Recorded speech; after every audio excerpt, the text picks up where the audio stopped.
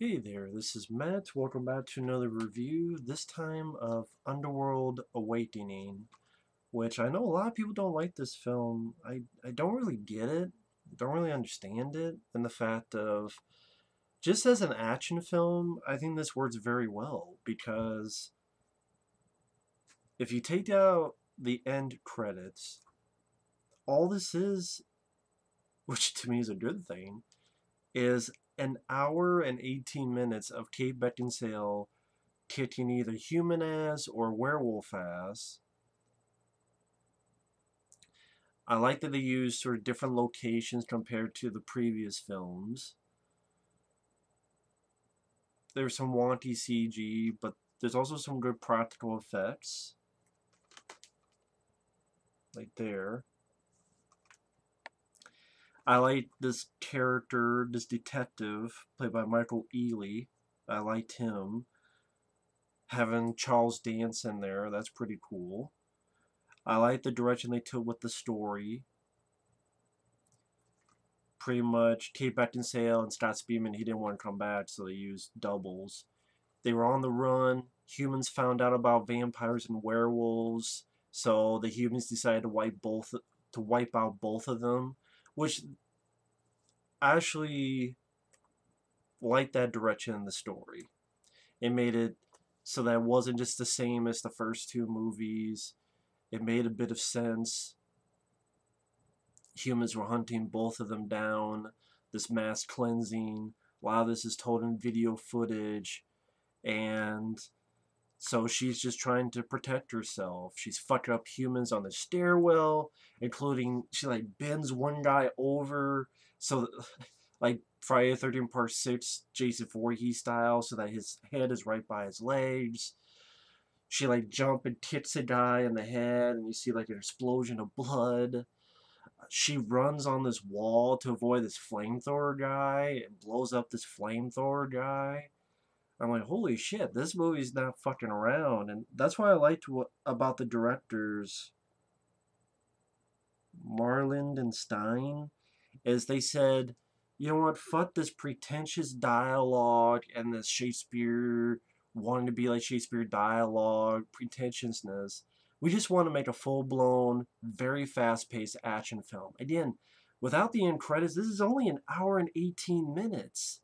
It's like they took all the fat that was in the first movie and a little bit that was in the second movie, which and they just took that out and said, fuck you, let's have a very straightforward narrative. Her and her boyfriend Michael in the water, this grenade happens, they get fucked up. She's been frozen for over a decade. Someone defrosts her. She gets out, she's in this laboratory, this facility.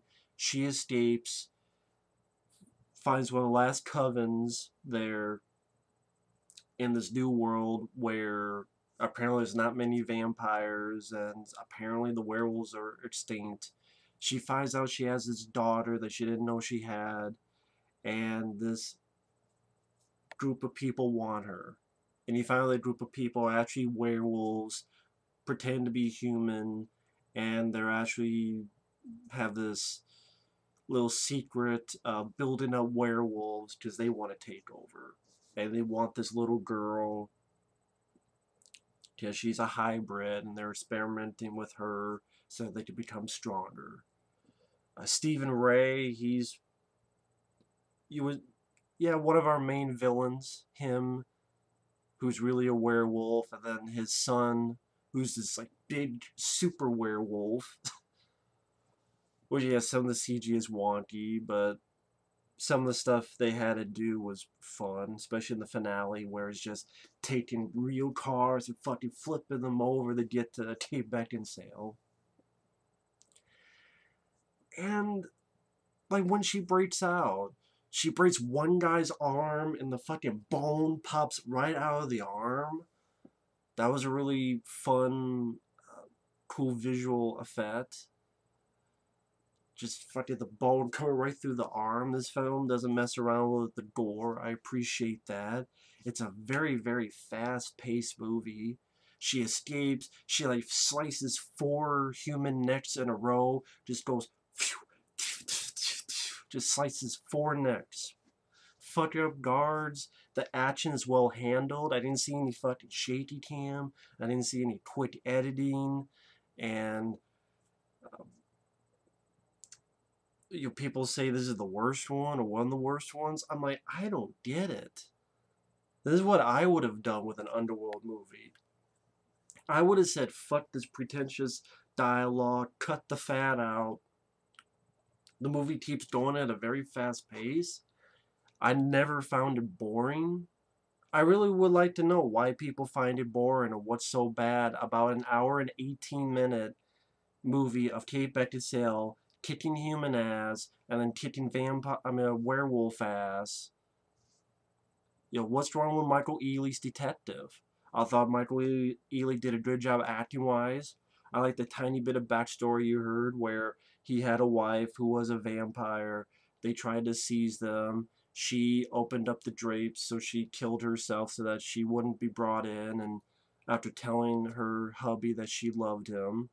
Stephen Ray, I think he's a capable actor. He was in Until Death with Jean-Claude Van Damme, and Stephen Ray has been in a lot of stuff. Wes Bentley, he shows up so that Kate Beckinsale shoves him through a window, gets some info, just drops his ass, and a nice stunt of a guy crashing into a car down below. One issue, again, the CGI werewolves are not the best. I'll agree with that. Meets up with this one vampire guy, which his acting's not much, but he has more to do in the next one, sadly. Thankfully, they keep him to a minimum here.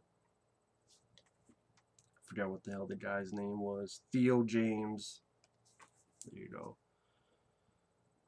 They find this girl, and Kate Beckinsale finds out it's her daughter, and she's a half-breed.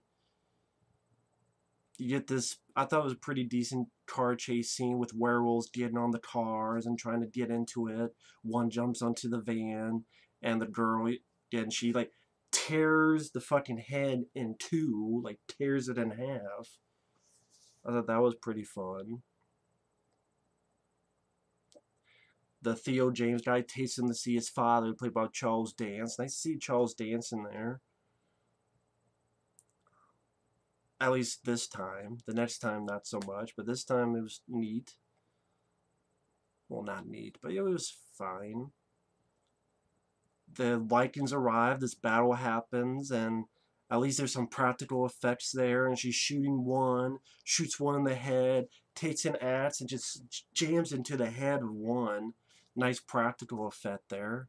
I like it. She's shooting werewolves, taking axes, slamming axes into werewolves' heads. What's wrong with that? I don't get it. She shoots one, the bullet goes through the back of the head. Deal with the super werewolf jumping on the wall and trying to stab in the back. Theo James gets fucked up, and because of what happened with her in Underworld Evolution with that immortal guy, she's able to bring him back to life. She meets the detective. The Lycans pretended to be extinct so that they could build themselves up. I think Michael Ealy did a good job. He was subtle.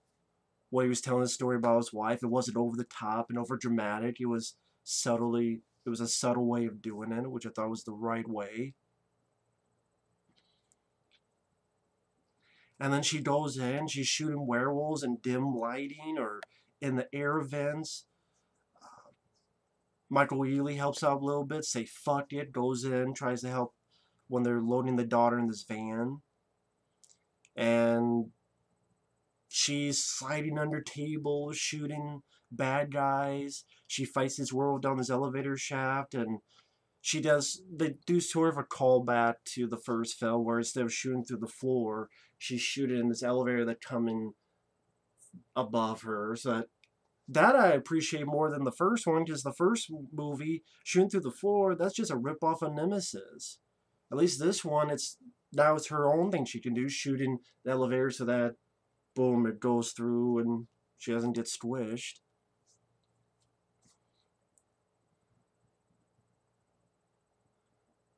And they show some of her superhuman strength, this really nice effect where this van, she hits the van with full force and it topples the van practically.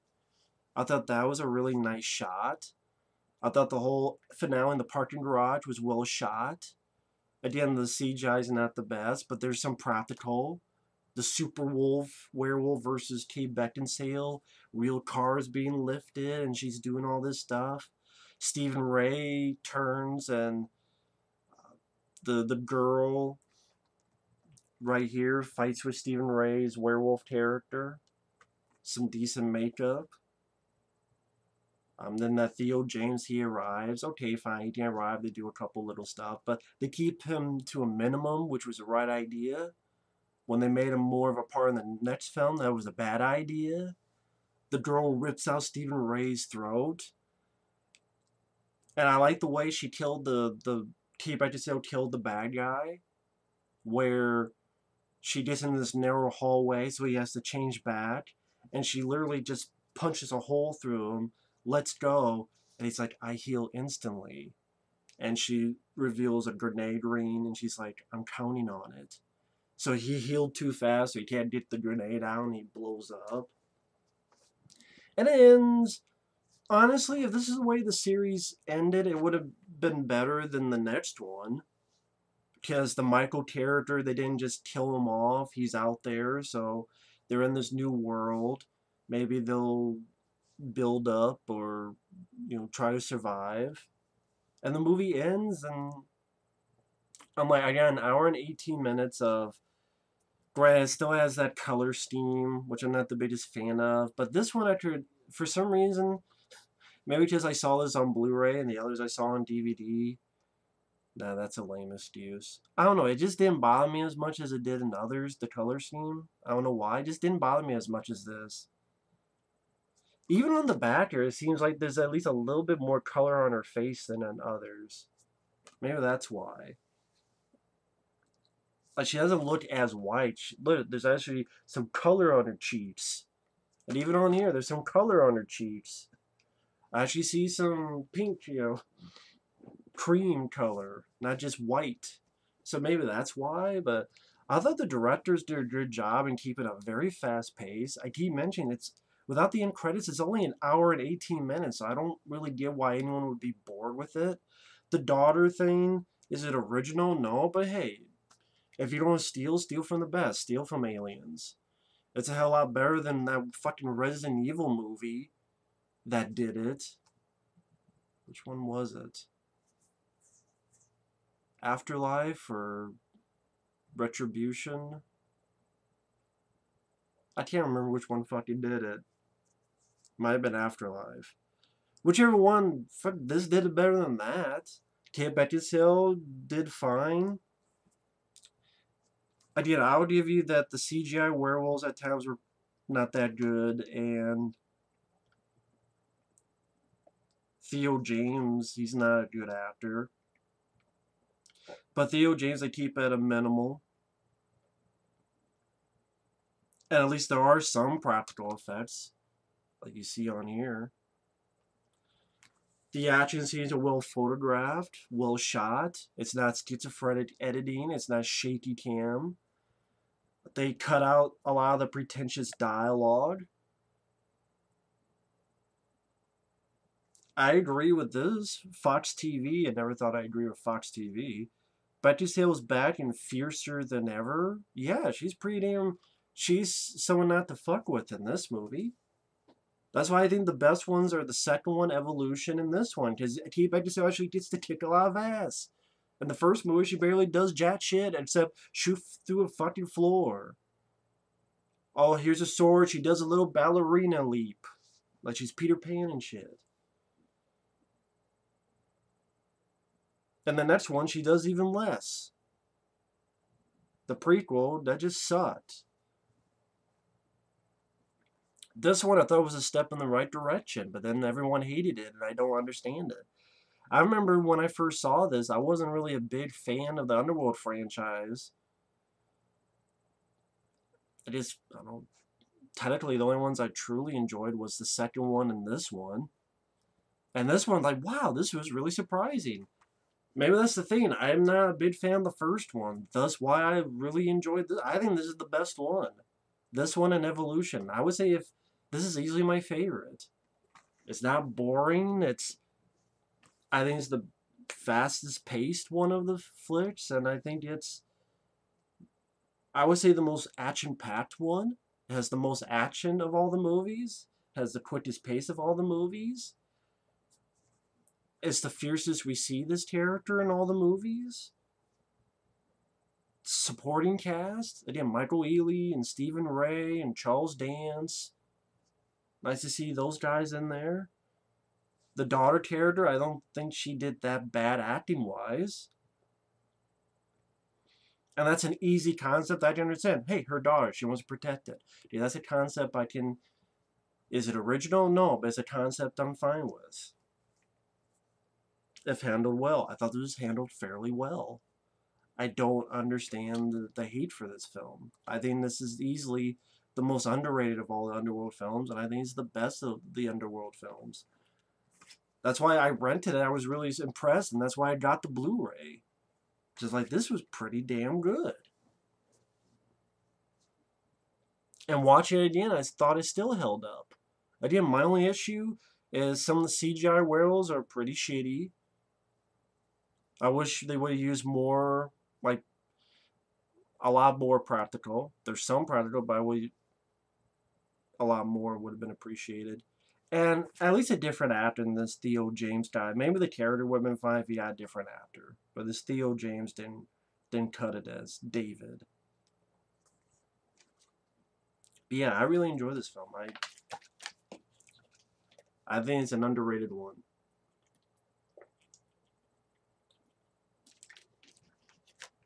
And I like that they had different locations. It wasn't just posh fucking vampires and mansions. It was a parking garage and a modern laboratory facility. And it gave it a different feel than the other ones instead of just a fucking remake, redo of the first movie. I appreciated that. So yeah, I think, if these directors will never see this video, but if somehow they did, I think you guys did a good job. I think you got the short shaft. If I did an Underworld film, it would be like this, except it'd be much more practical. But the kind of pacing and action and what I want the main character to do would be a lot like this. So, well, that's just my opinion. By the way, that's my thoughts on Underworld Awakening. Thanks for watching. Take care, and we will see you later. Bye-bye.